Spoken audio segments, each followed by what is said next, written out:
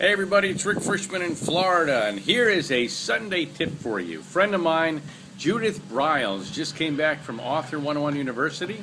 She had her wallet stolen, but she was able to get on the plane because she was an author. Here's why. She had a copy of her book with her, and at the back of the book was a picture of her with her name, Judith Briles. So the TSA knew that she was actually Judith Briles. She also had a prescription vial with her that she had in her purse.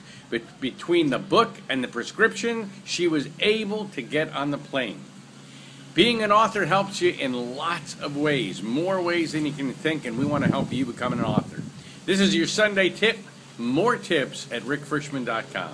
Thanks a lot.